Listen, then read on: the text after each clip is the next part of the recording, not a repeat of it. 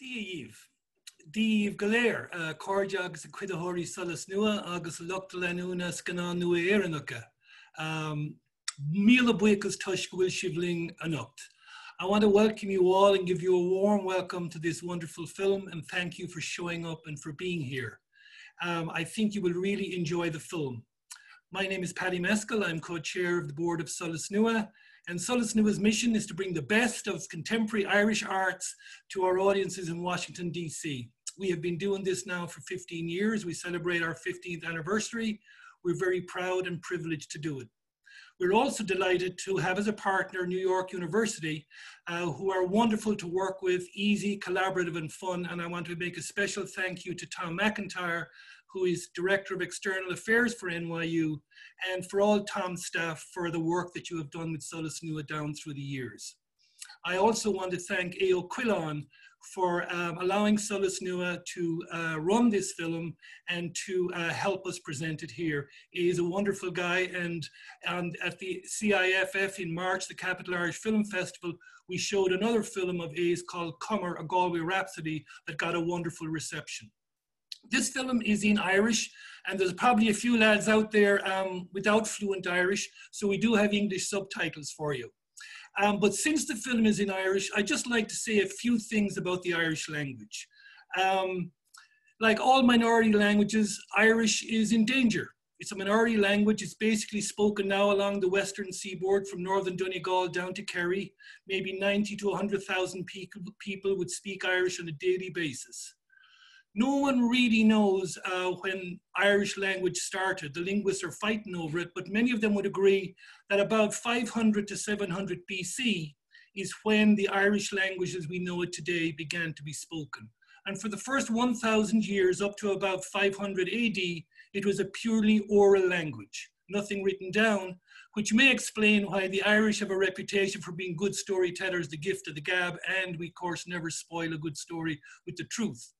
So from the heyday of the Irish language was from about the 5th century to the 17th century. In the first 1,000 years of its oral existence, the Irish language was like a little stream. It was overground, it was trying to find its direction, but it was gaining in confidence and gaining in expression. Around the 5th century, with the coming of Christianity, the monks began to write Irish down. And they began to write down the stories and the mythologies and the epics and the sagas that the oral folklore contained. And then the Norse and the Vikings came in 795, and the Anglo-Normans came in 1169, and they enriched the language. And in that time, the stream that had started back in the BCs now became a roaring river. The language had the strength of a powerful running, roaring river, a powerful current. And in that current, the language contained the ideas and the expressions and the imaginations and the hopes and the dreams of the Irish people. It was a powerful river, vibrant, intense, bursting its banks. At that stage, the Irish language was the language of the elites. It was the language of education, of commerce, of poetry, of learning. It was the language of the Gaelic aristocracy, the language of the chieftains. And the heyday of the language found an expression that influenced languages in Europe, and our language, Irish language, was under the influence of other languages and other quote-unquote foreigners coming into Ireland. The demise of the golden era of the language happened around the 1700s, when the English decided that as a way of colonization, they would transplant the ancient Gaelic people, particularly from Munster and Ulster to the west, and replace them with people from the United Kingdom. That really hurt the language. And as the Irish aristocracy left, the language now went underground. The language went into hiding. It was a crime to speak the Irish language under the penal laws. The language almost died, but it never died. It didn't really die. And when the famine came in 1845 and the millions who primarily spoke Irish died or emigrated, the language was on its last legs, but it refused to stop flowing and it refused to die. And now the language, instead of being the language of the elites, the Irish language became the language of the poor, of poverty, of the dispossessed. It was a language of vulgarity, a language of shame. But the language refused to die. and it kept flowing underground and underground. And finally, at the end of the 19th and the early 20th centuries, as there was a recovery and a rediscovery of the ancient Irish texts and poetry and music, a little reservoir began to form underground. And the language and the river of the language began to find its way back towards the sky again, and the language began to flow over ground again.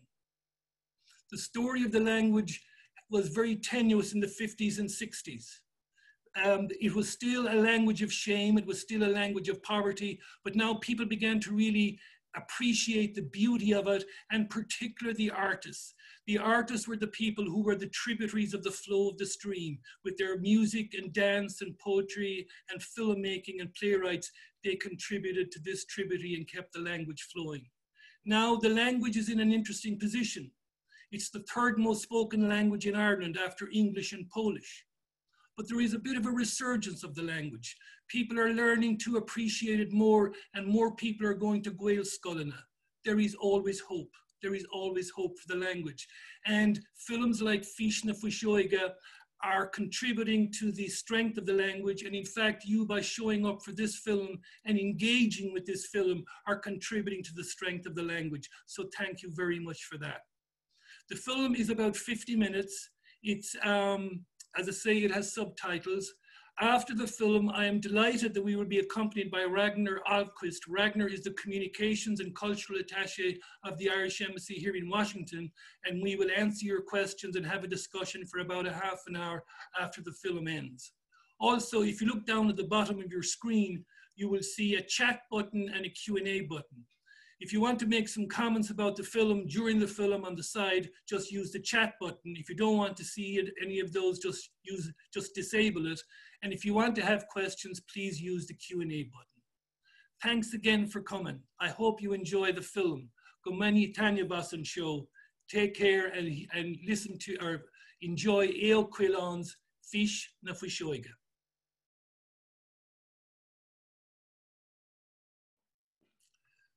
Well, I hope you enjoy that.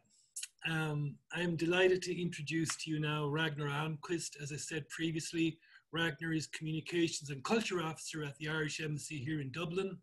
Ragnar was born and raised in Dublin. He was born in Dublin, and his father was a Swedish folklorist.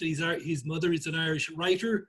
Ragnar has degrees from UCD and Trinity, and has served in the office of the Irish Prime Minister, the Taoiseach, for several years before coming to the United States, and he joined the embassy in Washington about 2 years ago. So I'd like to start our question and answer session, and please, if you do have any questions, please use the Q&A button. But Ragnar, the film brings together, I suppose, three things that are very important in understanding Ireland and Irishness. It brings together the Irish language, it brings together poetry and language, and it brings together the connection, the relationship between Irish people and the land, the landscape. I know you haven't seen the film before, Ragnar. What are your initial impressions? What are the things that struck you about the film? Well, it made me quite homesick and rather wistful, actually, to be honest, Paddy. It's a bit of a cliche of sort of Irish people abroad that you gather any of them in the room, within about 5 minutes, they've identified half a dozen people that they know, respectively. But actually, I think literally half a dozen people who are featured in that film, I know to some extent or other through my parents predominantly. Cathal O'Sharkig, Declan Kybert was a lecturer of mine, Nuala Nigona would be one of my mother's best friends. So a lot of people personally that I miss, and a lot of places, obviously extraordinarily beautiful cinematography and just exquisite landscapes.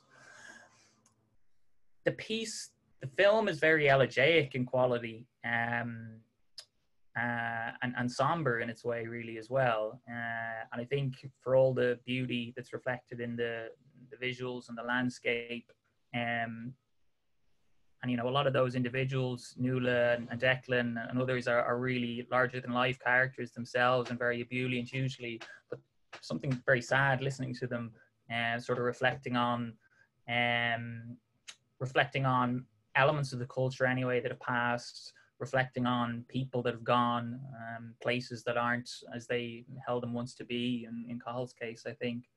So there was sort of a degree of homesickness, a degree of wistfulness a degree of pleasure in just seeing such beautiful landscape and listening to a language I love again as well. So if you get any sadder than that, Ragnar, you'll be driving us all to the pub. You know, how did you learn Irish in the first place? Like how you're a fluent Irish speaker. How did that happen in Dublin? Yeah. So Dublin, I guess. I learned my Irish in Dunqueen, down in the Dingle Peninsula, just across the way from the Blasket Islands and Tíreacht, and you would have seen some of the landscape there along the Wild Atlantic Way.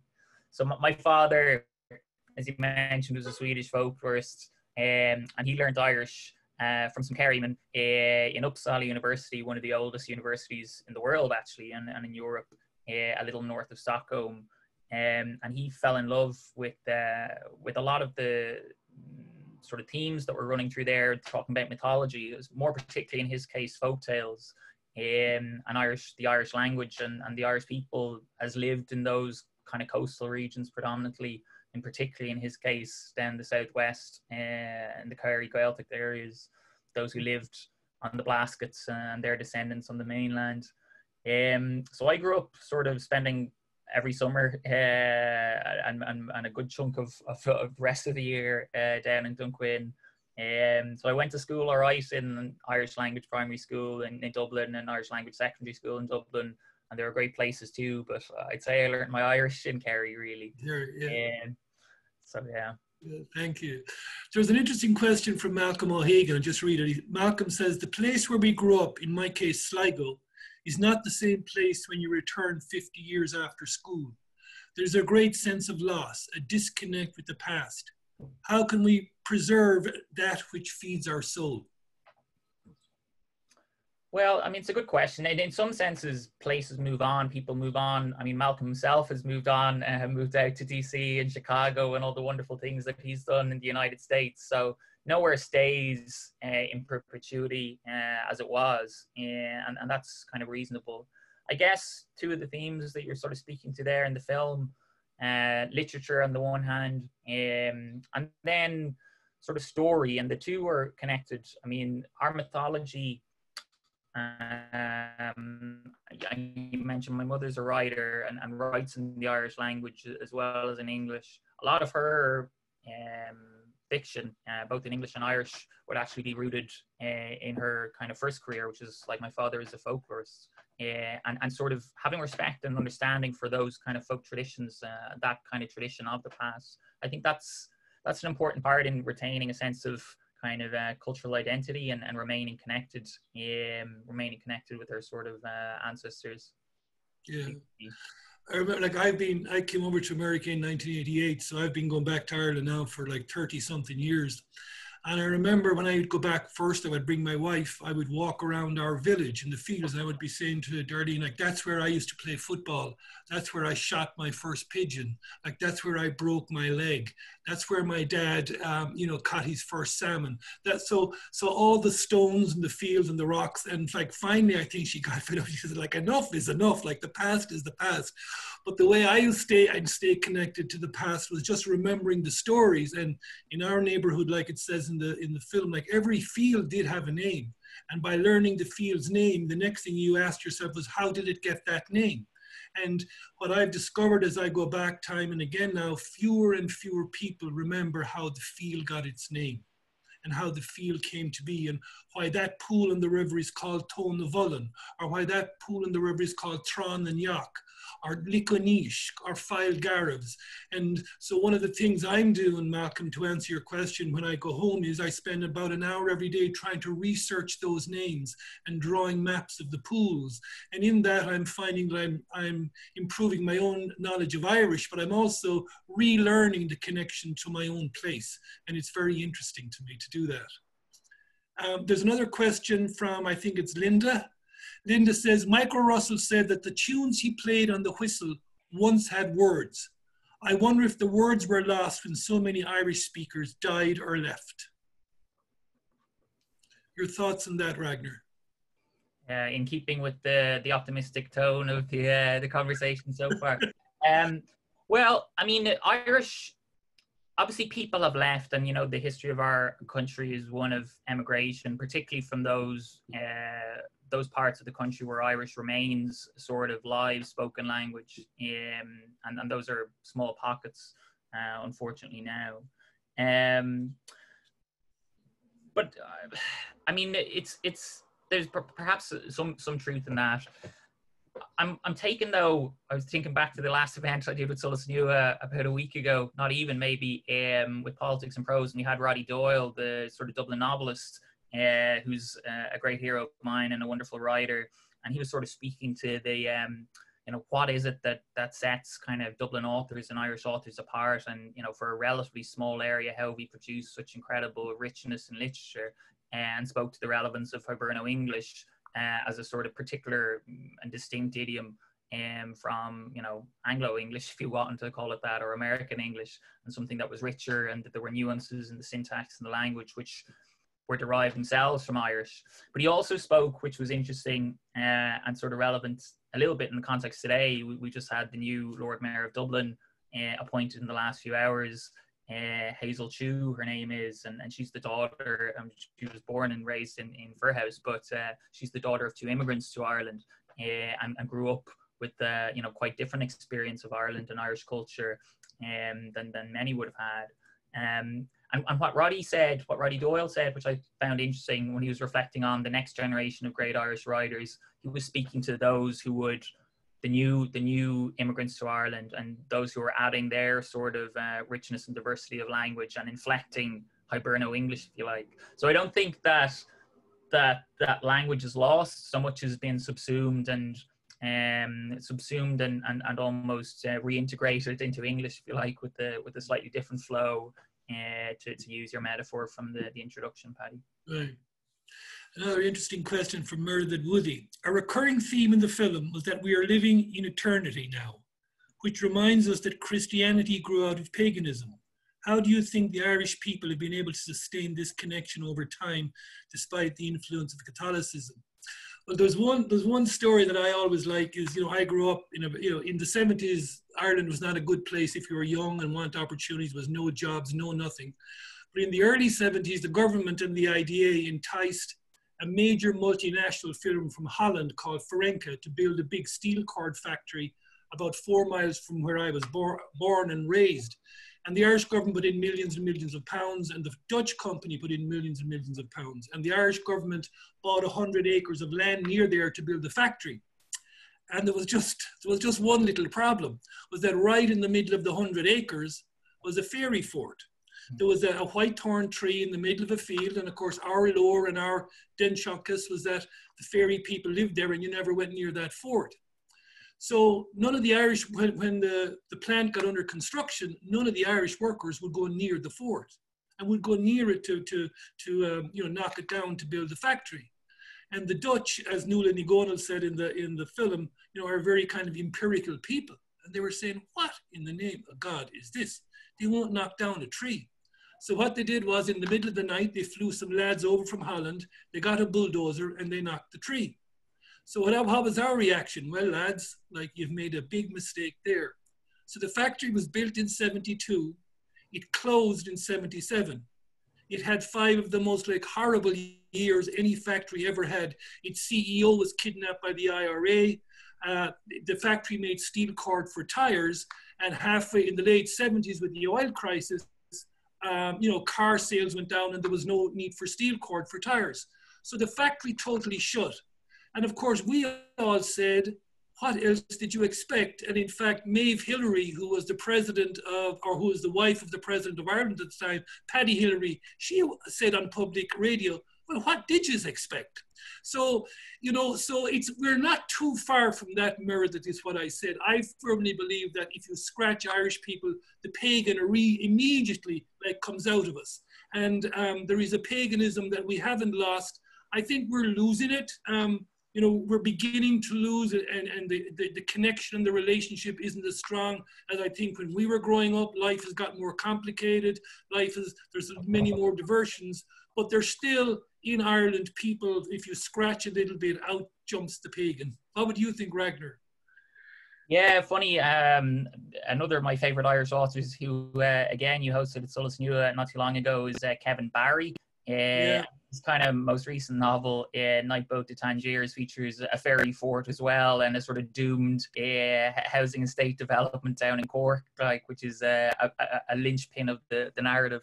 So that sort of received folk wisdom is still very prevalent in Ireland, and not unique to that circumstance you outlined. I mean, those are two interesting aspects. To go back to your kind of reference to place, Irish people, I mean, it's true of all people really, but more so in Ireland than perhaps here, which, you know, travel across this great continent was always part of the American psyche. But Irish people were typically quite rooted in a particular, you know, location. And yes, there was the kind of specter of emigration and the American wake and everything that went with that. But your sense of being bound to a particular community and particular village or otherwise parish was very, very strong. I suppose it's not as strong today because, you know, we're more, even within the island of Ireland, open to moving. I mean, I moved several times in my youth. I've moved kind of a diplomat's life is quite nomadic anyway, but every 2 or 3 years, and I'm usually moving around from city to city at the best of times. So I think this pandemic has been a sort of unique experience in sitting still for sort of 3 months for the first time in a long time for me. But that sense of isolation versus the sort of globalization and the constant movement that we have now is one dislocating factor for sort of Irish identity and national identity now. And then the second, which you reference, is the erosion of religion, I suppose, as a guiding structure and a point of focus for community. Personally, I'm atheist, but I see a lot of value that the religious kind of institutions provided. I mean, obviously a lot of harm that we're doing as well, but as a point of identity and as a point of connection and community. And clearly that's been eroded and will be as Ireland kind of increasingly secularizes. I'm half Swedish, so I can see, you know, what manifested in Sweden, and that's kind of been a partial loss of identity for Swedes as well as they grew more religious.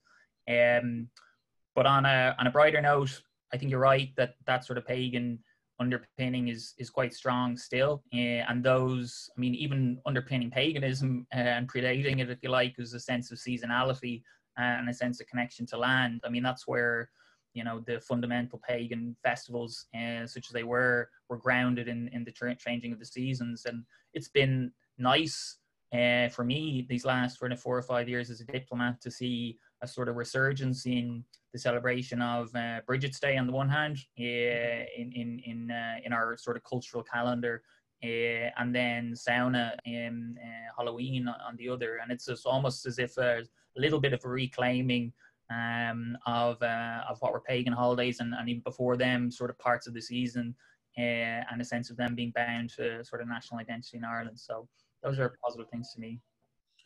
Yeah, I remember on August the 15th, which I think is the Feast of the Assumption, the priest, we would all go down to a local well to celebrate Our Lady and the Feast of the Assumption in the morning.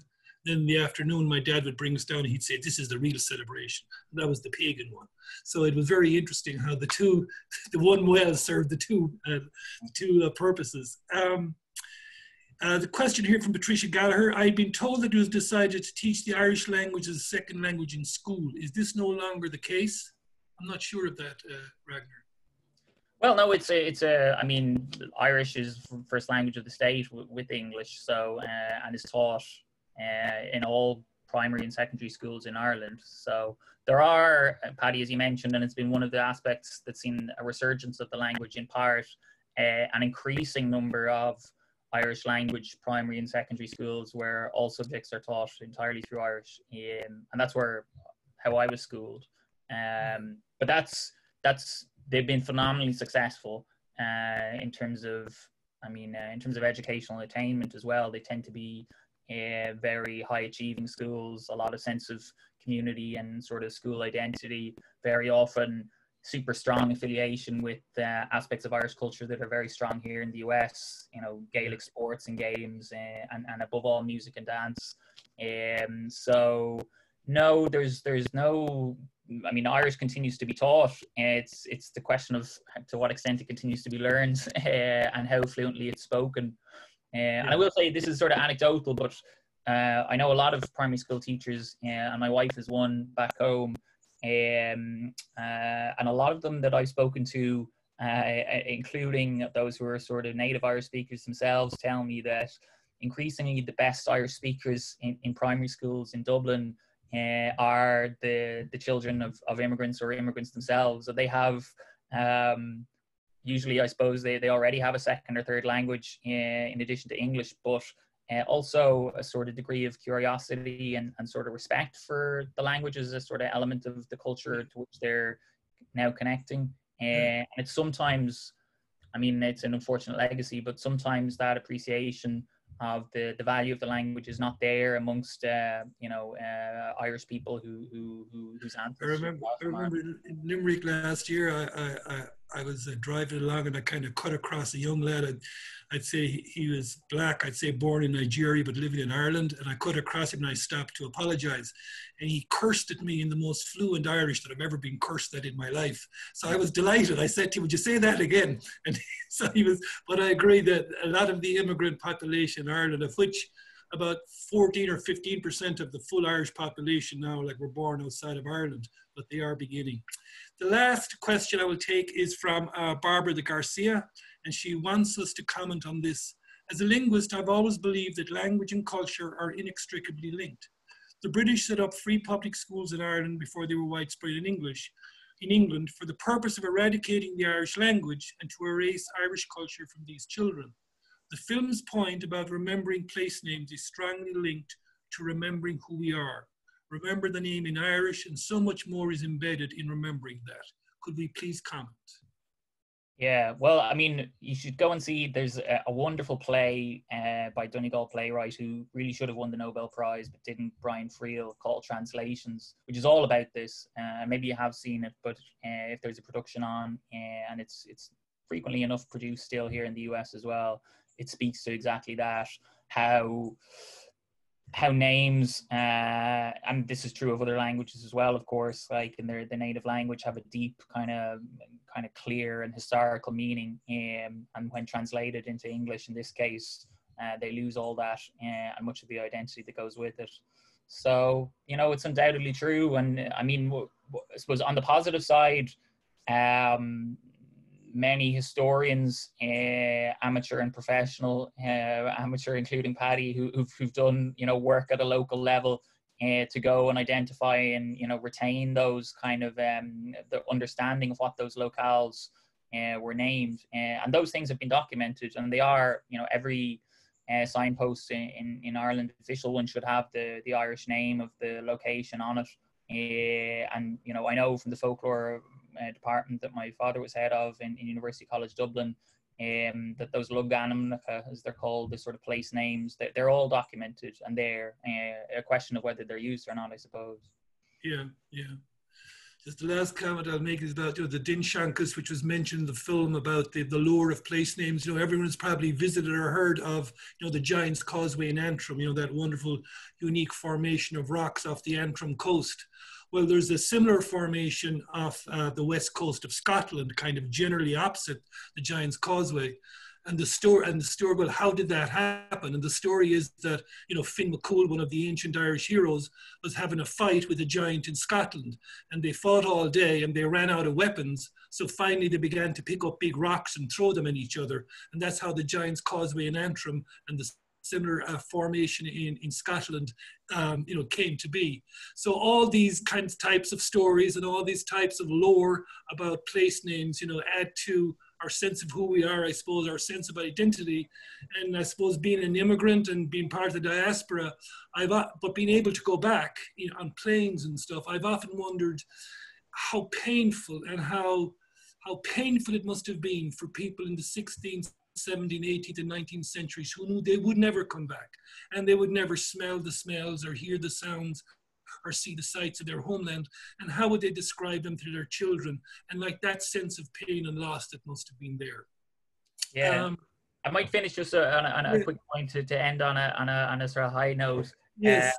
you mentioned the Giant's Causeway. One of the very beautiful images I've seen, and the upsides of this pandemic in the last 3 months, is to see heather blooming and wildlife returning to the Giant's Causeway, which obviously is trampled underfoot by 1,000 very welcome visitors any given day of the year.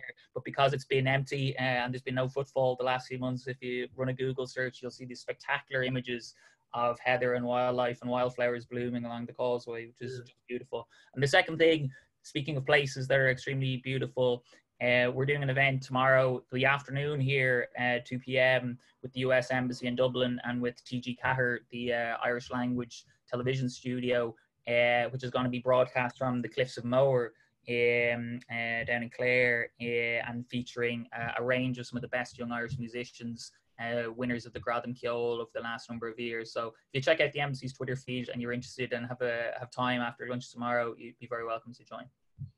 Thank you, Ragnar. Thank you very much for joining us, Ragnar. Really appreciate it. I want to thank Tom and NYU. Thanks, Tom, again.